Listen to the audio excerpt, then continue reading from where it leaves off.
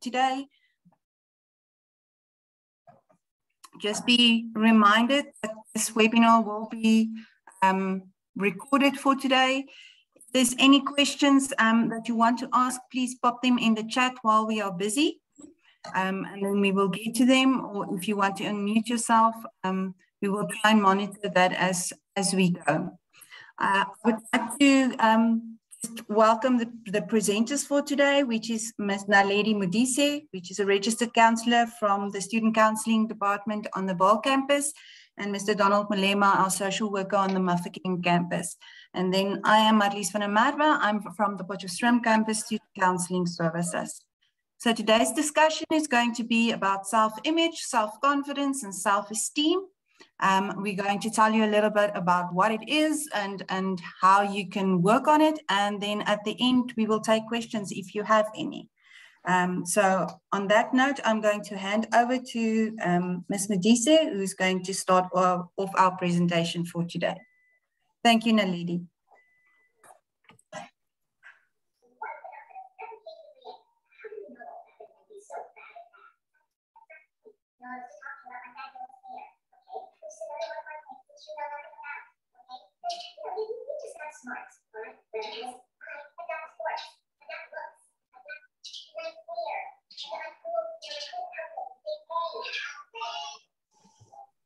Naledi, can you hear me?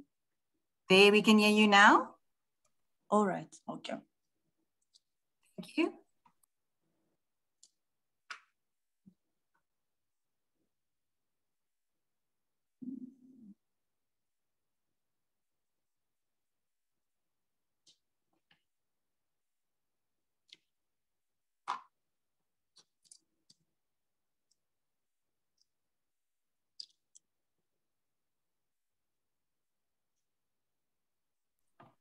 Naledi, we can't hear you.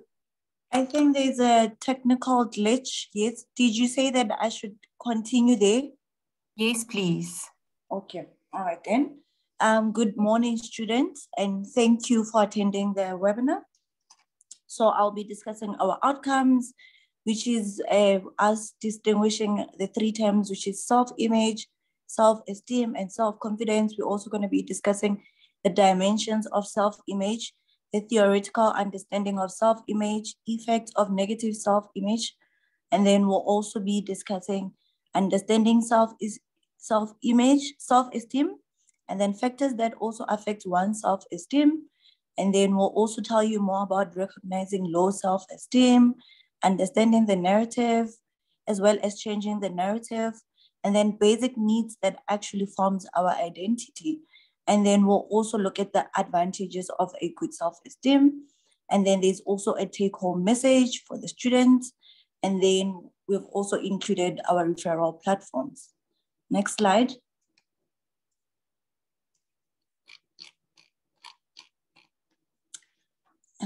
The three terms, it is important that one is able to distinguish between self-image, self-esteem, as well as self-confidence.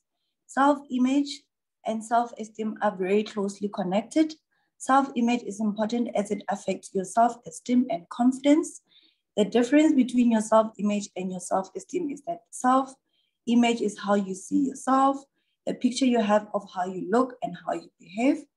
It includes how you behave, how you believe others actually see you.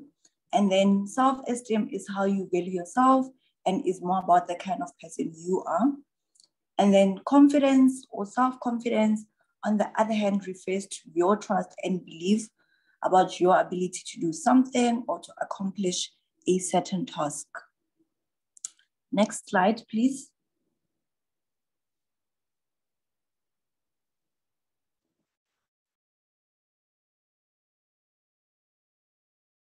Next slide, please.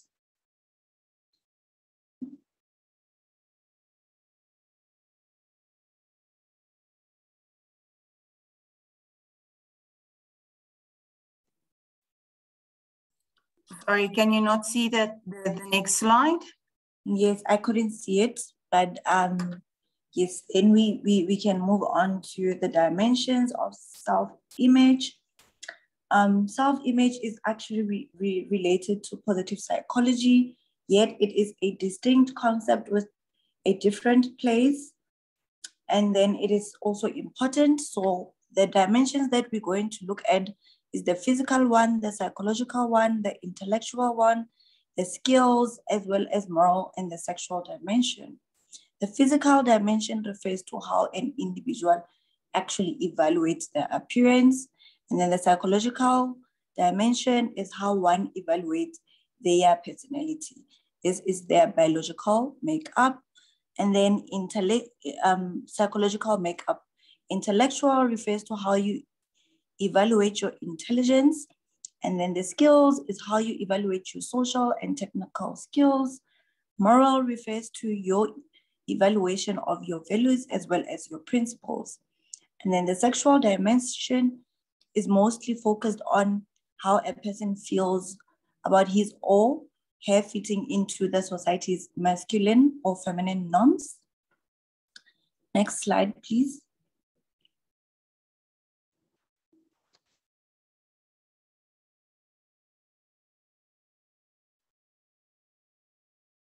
Marlies, next slide. I did change the slide. I don't know if it's something to do with the network, Naledi. Let me just go back quickly. Can you see the next slide?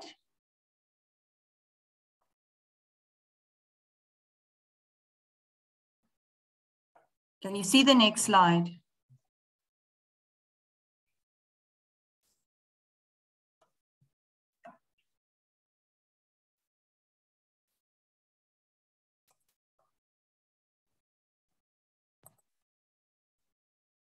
Is that better?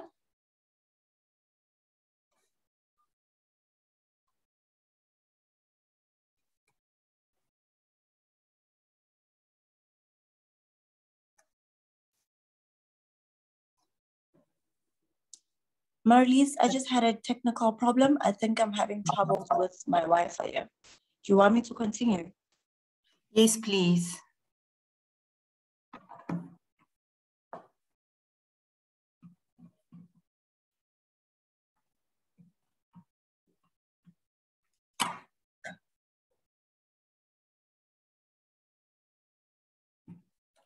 Naledi, I think I will continue. I think we are struggling I think Naledi might be struggling with her Wi-Fi on her side. I think I will just take it until we can get her back, if that's all right. With regards to understanding self-image, we are working from earliest theories that comes from a renowned psychologist called Morris Rosenberg. This is where the theory of positive psychology comes from. And then positive psychology works specifically with the constructs of identity and the word self, which includes things like your self-esteem, your self-concept, your self-worth, your self-efficacy, and your self-confidence. So according to this theory, it is stated that your self-image is based on your perceptions of reality. And that is built over a lifetime, and it continues to change as we do. And that it's something that we have some influence over. So basically what it just means is that your self-image is something that's being built from the time that you are born and it finishes the day that you die. So it changes as you change, as you experience things, as you feel things, as you see, hear things. So it is something that you have a control over and that you can change if you wanted to. Okay, and I think, Donald, you are going to take it from here, if I'm correct? Yes, Marlies. Thank you so much. Thank you so much. Greetings once again, students and colleagues. We are going to take a closer look at the effects of negative self-image. As the definition outlines that self-image is what you see when you look in the mirror and how you picture yourself in your head. Most people who tend to have negative self-image, they tend to judge themselves. They tend to create thoughts in their minds, and these thoughts would end up having meanings about themselves. Some of them tend to have fear of failure trying to be perfect, trying to look beautiful instead of accepting themselves the way they are. Some of them tend to have little respect towards themselves, belittling themselves and feeling that they are not worthy enough. Others end up withdrawing themselves from the society, trying to keep themselves in their own little cocoons, of which it is not allowed. There is a theory that says no man is an island. We need to be around people. We need to interact with people. Kindly note and know that your self-image, it has so much impact in your life. Taking into consideration Taylor's story, Taylor was willing to change himself to be accepted by his peers. He had a poor self-image, and because of that, Taylor completed suicide. Luckily, in the end, Taylor realized that he had value, and this really saved him. So it is very, very important to accept yourself the way you are, because of as individuals, we are different, and it is our differences that makes us different from who we are and our individuals. Next slide, please, Marlies. Fellow students, we are going to take a closer look at understanding self-esteem. Self-esteem is regarded as the degree to which one feels confident, valuable, and worthy of respect. It exists on a continuum from high to low, where a person's self-esteem falls on the spectrum can influence one's overall well-being. Kindly note that people with high self-esteem tend to feel good about themselves, and people with low self-esteem sometimes feel shame. Some of them feel self-doubt, and some of them spend most of the time criticizing themselves. Next slide. Now we are taking a closer look at factors that affect a person's self-esteem. People come from different environments, and these environments are what makes us who we are. An environment can either build you, or an environment can either destroy you. Some are unfair or unnecessary comparison with others. A situation whereby you are being compared to your peers, you are being compared to other people, that you are not beautiful enough, that you are not worthy enough. Another factor that we can look into is lack of self-awareness. Students, you need to know yourself. You need to know who you are. You need to know what you want and what you don't like. You need to know your weaknesses and also your strength. This is one of the factors that are very, very important. Another factor that we can look into is negative self-talk. Try to move away from talking negative things towards yourself, telling yourself that I can't do it, telling yourself that I'm not worthy enough, telling yourself that you are not beautiful. Try to move away from this. And another factor that can also affect you is unrealistic expectations. There are those expectations whereby you need to tell yourself that I need to look like this. If I don't look like this, that means that I'm not worthy enough. Try to move away and face reality the way it is. Media has so much influence as well. Social media such as Twitter, such as Facebook, you name them. They can try to influence you in a negative way because of other people end up being criticized, other people end up being cyberbullied on these platforms. Television, magazines, they also have so much influence as well. Success of self and others, and also failures of self and others can also affect you as well. Another slide, please. Recognizing low self-esteem. People may cope with low self-esteem in different ways. Low self-esteem often presents in one of the three patterns. The first pattern that we are going to look at too is the imposter syndrome. A person uses accomplishments or false confidence to mask their insecurities. They tend to fear failure while their true flawed self is revealed. The person may use perfectionism or procrastination to deal with this anxiety. Another pattern is the rebellion pattern. A person pretends that they don't care about what other people think of them, and also their feelings of inferiority may also lead to manifesting anger and also blame. They may also act out by defying authority or breaking the laws. The last pattern that we are going to look at is victimhood. A person believes that they are helpless in the face of challenges. They may use self-pity to avoid changing their situation, and some of them, they even often rely on others to save or guide them along the way. Next slide. Low self-esteem and mental health. Low self-esteem can contribute to mental health concerns.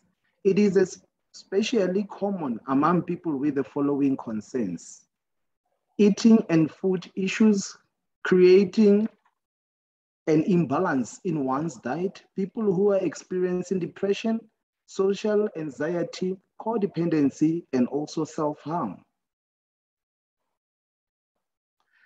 I think Marlies will now be taking over from the examples of negative self-talk. Thank you very much. Thank you, Donald. Yes, so regarding negative self-talk, so this is where we get to the point where if you are thinking about your self-esteem, which is something that you can control, if you have a good self-esteem and you talk actively to yourself in the way that you are thinking, then you can control how you feel about yourself. So regarding things that you are saying to yourself, if you can see how that influences what you do or what you think about yourself. So if you look at this, for instance, as examples, if you think badly about yourself, then you self-criticize as well. So common things that we typically say to ourselves is, there's nothing I truly like about myself. So I don't like anything about my body, that the way I look, the way I feel, the way I dress, I don't like myself. Or I'll never do well enough at school or work to succeed. So that's a way of negatively enforcing your own vision of what you see and think about yourself. To say that you're never going to do well enough, you compare yourself to others the whole time. You're not going to be as good as person X, or be as strong a leader, or whatever the case might be. I'm not worthy of seeking things that interest me. So it's not, you are not the person that can do something that's just interesting, that there is no reason why you should be able to do those. Other people are more deserving of happiness. This is something that we tend to see as well, is I have to be happy with what I have. I can't aspire to more happiness. Why would we completely feel that other people are more deserving of happiness than you are? Everybody deserves all of the happiness that they can get. Then no one wants to hear about my life or the issues I'm facing. I think that's also something that we find a lot about our students, is that you tend to think that nobody wants to hear about the issues that you have. You don't want it resolved. So it's easier to stay quiet and just fake happiness, rather than focusing on, there are people that want to listen and help you sort those issues out so that you can be happy. And then it's all my fault. I can't seem to find people who are good to me. Good people wouldn't want to be with me anyway. So these are things that is going to break down your self-esteem and your self-confidence. So the way that you talk to yourself is something that you need to work on and that you have control over. And the effects of these negative self-talk and the things that you are looking at is this cycle of self-criticism takes away your joy in your life. And it can also even at some point maybe stop you from doing something that you really enjoy, those interests. So say, for instance, that you enjoy cycling, but you feel that, I'm not a good cyclist.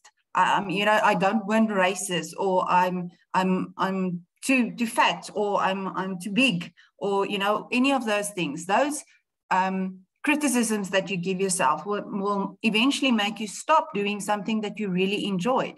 And that is something that gives you joy in your life. Guilt or anger or sadness may stop you from enjoying activities or even trying out new ones. So if you feel guilty about, you know, taking time off school to do something, some kind of activity, or you feel angry about being able to do things, you're not going to enjoy the activities.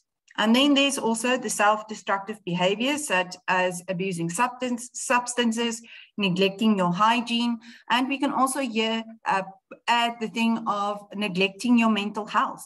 That could also be an effect of your low self-esteem. Self-doubt can interfere with your productivity at work or school. And especially now with the exams coming up, this is something that you really need to focus on, is don't doubt yourself. You have gone through everything throughout the semester. You've worked hard up until that point. Now it's the small little last push to get to where you need to be. Persons with low self-esteem may lack resilience in the face of a challenge. So this just means that you don't have the ability to keep going, if you feel badly about yourself. Self-esteem issues can also impact your social life. You don't want to go out because nobody's going to like you. You closet yourself in your room and you don't want to see the outside life. You may also not believe that you are unworthy of love, not finding a partner that can love you. They may try to earn the love of others and accept negative treatment. So sometimes you would go into a bad relationship just because you get attention, even if it is negative attention. And that's also one of the effects of low self-esteem. And some people will exploit that self-esteem as well. You may be bullied or criticized, or you will be the bully and criticize others to compensate for your own insecurities. And then a fear of rejection can also prevent people from seeking relationships, and social isolation can further feed into a negative self-image. And we've seen this throughout the COVID period as well, people feel isolated. People feel, that they don't have relationships, that they don't have access to other people, and that fear of rejection of trying new things also feeds that negative self-image that you have of yourself. I think when we get to the last part, understanding the narrative. So we all have a narrative or a story. So we talk about a narrative as a story that we've created about ourselves that shapes our core self-image. If you want to change your story, you have to understand where it comes from and where we receive these messages we tell ourselves. So the three elements of a person's self-image is the way that you think of yourself, the perception that you have of yourself, the way that you interpret other people's perceptions or what they believe or what you believe other people think of you, and the person that you want to be, your ideal self. So those are the three things that you need to change in terms of your story. So if you think of yourself in a bad way, then that's your perception. It does not necessarily mean that other people think that way of you as well. So the 12 things that you can do to change your narrative. So in order for you to get a better self-esteem and self-confidence, it sometimes requires you to change the way that you tell your stories, getting knowledge about yourself and understanding yourself. So the first one is recognize your insecurities. So understand what makes you feel insecure. So it might be that you're very body conscious, that you feel, you know what, my body doesn't look the way that I want it to look, or that you feel that, you know, I'm not living in this big fancy house. I'm in a very modest environment. So that's something that makes you feel insecure. Or I'm not the smartest tool in the shed. I might not be the best academic performer, but that does not mean that I am not a good worker, for instance. So those are the insecurity things that we can look at. When you identify those, then it's easier to change the story. Talk to your friends and your loved ones about what you are feeling. If they know what you're feeling, then they can assist you by, positive reinforcement and feedback that tells you, you're wrong in thinking a specific thing. Bounce back from your mistakes. So if you make a mistake, evaluate the mistake, know what you did wrong, and move forward. Don't get stuck. Be thankful for what you have. We all have learned the hard way, I think, the last 18 months to 2 years about being thankful for what we have, because we all realize that a thing like freedom can be taken away very, very quickly. Your health, for instance. Those are things that we have to be thankful for. Accept complaints or criticism gracefully. And I also think we need to add there compliments. So if somebody compliments you, accept that compliment, because that person really is giving you something that they feel you need to hear. The same is for complaints and criticism. Somebody criticizes you, accept the criticism, but also do not make it into a negative thing. Try and be positive at all times. Look at the mirror and smile. See yourself for who you are in the mirror and be happy with what you have. And then the fake it till you make it. So if you keep on telling yourself that positive reinforcement, I am happy, I am amazing, I am great. If you say it long enough, hard enough, and many times as possible, you will get there. Identify your successes. Identify the things that you're good at and focus on those, because that gives you a positive reinforcement, helps build your self-confidence. Then stick to your principles. So if you've decided, you know what, there's one thing that I'm not going to cross, stick to that. Stick to your principles. If you start changing yourself to be like other people, or to fit into an environment where you think other people want a specific kind of you, then you are going to start falling into the trap of getting less and less of your own self-confidence. Help others. Try and help others. If you help somebody else that's not feeling great, it's going to help you in the end feeling better. And then try and avoid perfectionism. Nobody is perfect. Nobody is ever going to be perfect. And the sooner we accept that, the better for ourselves. Okay. In the basics that we need to form our identity. So you'll see there's a lot of things that influences our identity. And that's what we think about ourselves. So you need to feel loved and accepted. So we need that sense of belonging. We need to feel valued and accepted. So it's a sense of worthiness. And we need to feel adequate. So a sense of competence. So all of those things are very important when it gets to your identity. And you will see in terms of the social identity, there's so many things that influence that identity. So that could be your gender, your race, your ethnicity, your religion, your spirituality, your socioeconomic class, your nationality, your age, your sexual orientation, your physical, emotional, or mental ability. All of those things influence your identity and what you think and feel about yourself. Advantages of a good self-esteem is you appreciate life. You are a leader to others. You accept failure with grace. You don't submit to peer pressure. You're not a threat to others. You believe in yourself. You're willing to try new things, and you change the bad things that you can change. Okay. Naledi, are you back yet? Naledi is not yet back, but I can just take over from here. You can take over, but I'm here. Yeah, I've been here. Okay. It's just that I've been having technical glitches. Okay, but I think if you can maybe take the take-home messages here in the end, that would be great. All right. Okay. So just a take-home message for you students: be more concerned with your character than your reputation, because your character is what you really are, while your reputation is what is merely what others think of you. And this was written by John Wooden. And then the next one is, as long as you look for someone else to validate who you are by seeking their approval, you are setting yourself up for a disaster. You have to be whole and complete in yourself. No one can give you that. You have to know who you are. What others say is actually irrelevant. And this was written by Nick Shelf. And then there's another one which says, to be beautiful means to be yourself. You don't need to be accepted by others. You need to accept yourself. And this is Hen. And then the self-image is the key to human personality and human behavior. Change the self-image and manage the personality and the behavior.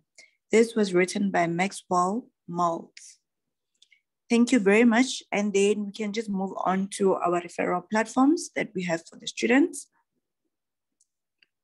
And then Marlies will be taking questions. Thank you. Lady. This is our referral platforms. If you need any form of guidance or emotional support, you all have our contact details. It is available on Ifundi and on the websites and also on our social media pages for Mahikeng, Potch and Vanderbijl Park. And then also there is our social media areas, that's our Facebook and our Instagram and our webpage, if you need any information. Then I'm going to ask Johnry just to play a short video clip for us, just to sum up what we've been trying to tell you. Then once we've completed that, then we will open the floor for questions if there are any. Thank you, Johnry. I'm a forensic artist. Worked for the San Jose Police Department from 1995 to 2011. I showed up to a place I'd never been, and there was a guy with a drafting board. We couldn't see them, they couldn't see us. Tell me about your hair. I didn't know what he was doing, but then I could tell after several questions that he was drawing me. Tell me about your chin. It kind of protrudes a little bit, especially when I smile. Your jaw. My mom told me I had a big jaw. What would be your most prominent feature? Kind of have a fat, rounder face. The older I've gotten, the more freckles I've gotten. I would say I have a pretty big forehead. Once I get a sketch, I say thank you very much, and then they leave. I don't see them. All I had been told before the sketch was to get friendly with this other woman, Chloe. Today I'm going to ask you some questions about a person you met earlier, and I'm going to ask you some general questions about their face. She was thin, so you could see her cheekbones. And her chin, it was a nice, thin chin. She had nice eyes. They lit up when she spoke. Cute nose. She had blue eyes, very nice blue eyes. So here we are. This is the sketch that you helped me create, and that's a sketch that somebody described of you. So yeah, that's...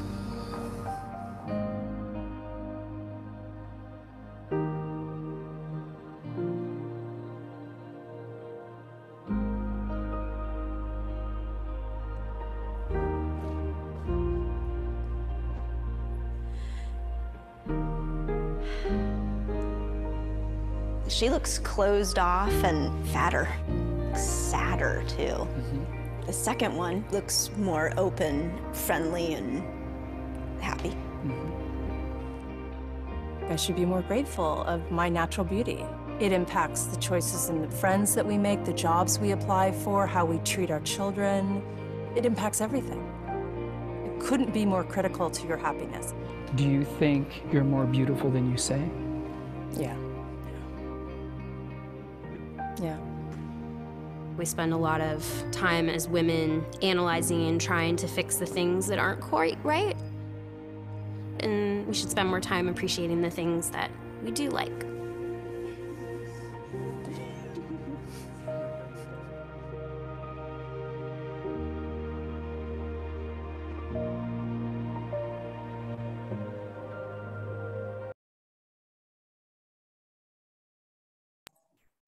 Thank you, Johnry.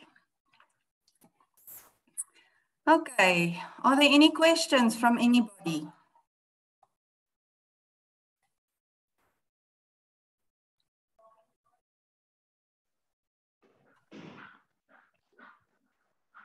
I don't see any microphones opening up. Is there anybody that wants to pop a question into the chat box?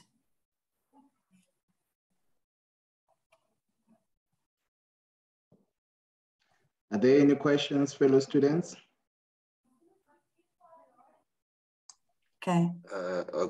Sorry, I just bounced into the meeting, so I missed a lot, but I would like to ask one question.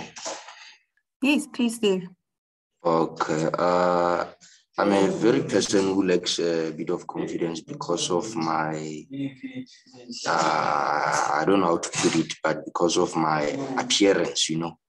Mm-hmm. So it gives me a hard time. I want to know on how to build up confidence from my appearance only. But other than that, academically, I'm confident, everything, but the outward appearance, you know. Okay. On how to build it up, yes. How to build up your outward appearance or how to build your self-confidence? Confidence, because when you look good, you feel good, and then at the end, you have confidence. Yes. So I would like to know on how to build that confidence. That was my question, because I came late to the meeting. Okay. Yes, so I think the main thing about building confidence is firstly accepting who you are. And then focusing on the things that you feel happy with, that you know are your strengths and your strong points. So if you are only going to focus on your outward appearance, then you're never going to build your self-confidence, because you have to look at not only how you are on the outside, but who you are on the inside, because that's more important than the outside. Unfortunately, I think with social media and the world that we are living in, there's so much focus on the outside, and that is why we compare ourselves to others the whole time. So the only way to build your self-confidence about your outward appearance is to feel comfortable within your own skin. Because if you are comfortable with yourself, no matter what you look like and what you might appear to look like to others, you will never know what other people might think of you. Their idea of what they see you, just as the video showed, is your idea of what people see and other people's idea of what they see is quite different.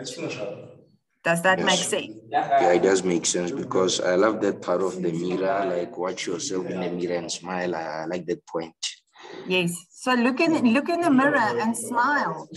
No, and the most important thing is be comfortable within your own skin. Yes. Be happy with who you are and what you have. Yeah, I like it. I like it. Okay.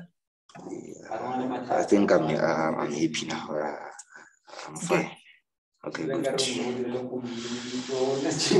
I think there's a question in the chat box. Can social anxiety can it be caused by low self-esteem? Yes, it can. Because if you don't feel comfortable with yourself, and if you don't have a high self-esteem, then you can be anxious about going out.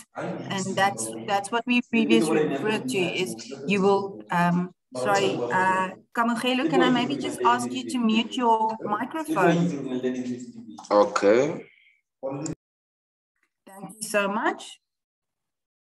So Lordri, yes, it can definitely be caused by low self-esteem, because if you don't feel comfortable about yourself, you don't want to go outside, you don't want to meet new people, you don't want to socialize with other people. So it can definitely cause social anxiety if you don't have, a higher self-esteem. So the main thing there is, again, focusing on what you have, starting small, doing a one-on-one session instead of going to a party which has a huge crowd of 30 or 40 or 50 people.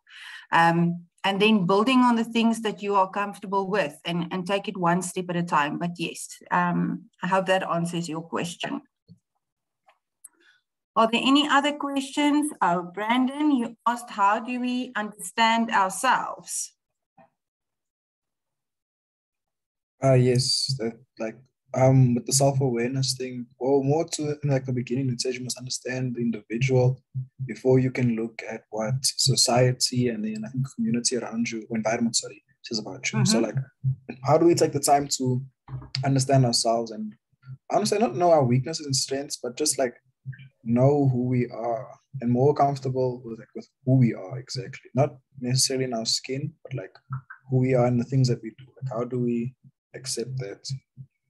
How do you accept that? Okay, I think that the main thing is sitting down and reflecting on what is important for you. So thinking about what is your values, what is valuable to you. So that could be anything from are you a materialistic person? Do you enjoy having lots and lots of money, or are you an emotional person? Do you enjoy having good relationships with a few people, or are you, a person that would rather be a social butterfly and have many friends, but not a close one? So determining those kind of things, and this is where something like journaling, for instance, comes in quite handy, because you can write down what you are feeling, what you are thinking about things. And even if you are confronted by different situations, is understanding how if you reflect on how you behaved in a specific situation, you will start to realize what are the things that is made up of that. Thinking about how you've grown up. What did my parents teach me, or my grandparents teach me, or my aunts or uncles or whoever raised you?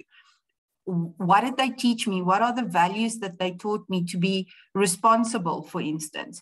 So if you start first with your values and your beliefs in terms of what do you believe right and wrong is. So getting to that point where in a certain situation, I will behave in this manner. And from there, build on your self-awareness of understanding where a specific idea in your mind is coming from. So say, for instance, we are talking about identity, for instance. So if you've been, from as a child, you've been told there are only two identities and that's the only two that matters. At some point, you have to realize that there's other influences and other things that can maybe happen that can change that perspective. But you have to be open to the new ideas. So if you are not open to those ideas, then there's going to be internal conflict, yes, but also external conflict, because now you are bombarded with other ideas of identity, but it doesn't gel well with your idea of identity. Does that make sense, Brandon? Does that explain what you are looking for? It does. Thank you so much. Okay. Anyone else? The recordings are normally uploaded on iFundi, if I'm correct, Henry. It's all mostly available on SED's iFundi page. So once we've completed all of our previous sessions, is also available there where you can listen to it anytime. Zelmarie, how do you teach yourself to handle criticism? That is quite a difficult thing, I think, to do for anybody, because nobody likes to be criticized. I think the main thing that you have to start off with is listen to the criticism. So it's active listening. So that's the first thing, is listen to the criticism and then evaluate what is being said. So if you've evaluated the criticism and you say, okay, but this has to be very honestly, this person has a point, yes, or no, this person is criticizing me because they have a point to make, or they're being nasty or a bully or whatever the case might be. So if you truly reflect on what is being said and you realize this person has a point, it can be something I can work on, then it will be much easier to handle that criticism. But the main thing is that for most people, when we get criticized, we go into a fight or flight mode. So we either turn inwards, and start chastising ourselves for the criticism, or we lash out because of the criticism. So we get angry. You know, you have no idea what you're saying, you know, you are just criticizing, whatever the case might be. So to teach yourself how to handle criticism, I think the main thing is to get quiet, listen to the criticism, and then reflect in terms of what is being said. Is it an accurate reflection of what that person is seeing, or is it something that I really need to work on? Does that answer your question, Zalmarie?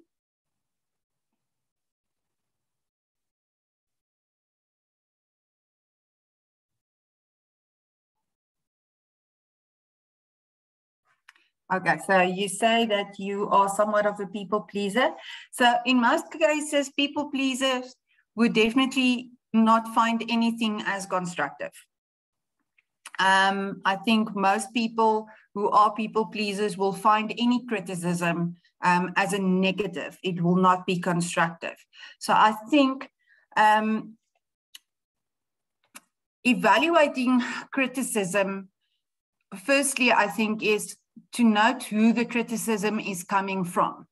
So if it is somebody that you know very well, that knows you very well, that you've known very long, you know, if it is a parent, and it makes you, you know, if you can think about the criticism that they've been given, if it is, in the sense, if you make changes and it is for the better of yourself and others, then I would say then it's constructive.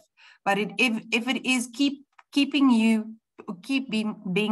you down, for instance. So say, for instance, it is a parent or a brother or a sister that would tell you the whole time, you know what, you're fat, you're ugly, nobody likes you. That's obviously not constructive, because that just breaks you down as a person. But being, you know, coming from a friend or a family member, but even if you are in a job environment or within your friend environment. So those kind of things that makes you feel bad about yourself, that I would never say is constructive criticism. So I think that's a way to maybe evaluate the criticism. So yes, sometimes it's just rude, but sometimes it's just, as we said in the presentation as well, it's a way of lashing out because they have their own self-esteem issues. So if it makes you feel bad about yourself, then it's not necessarily very constructive. I don't know if that answers your question. That's quite a difficult one to answer. Okay. Anyone else?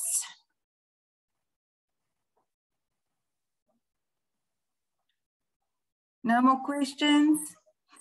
I say thank you for everybody. Thank you to Donald and Naledi for the presentation for today.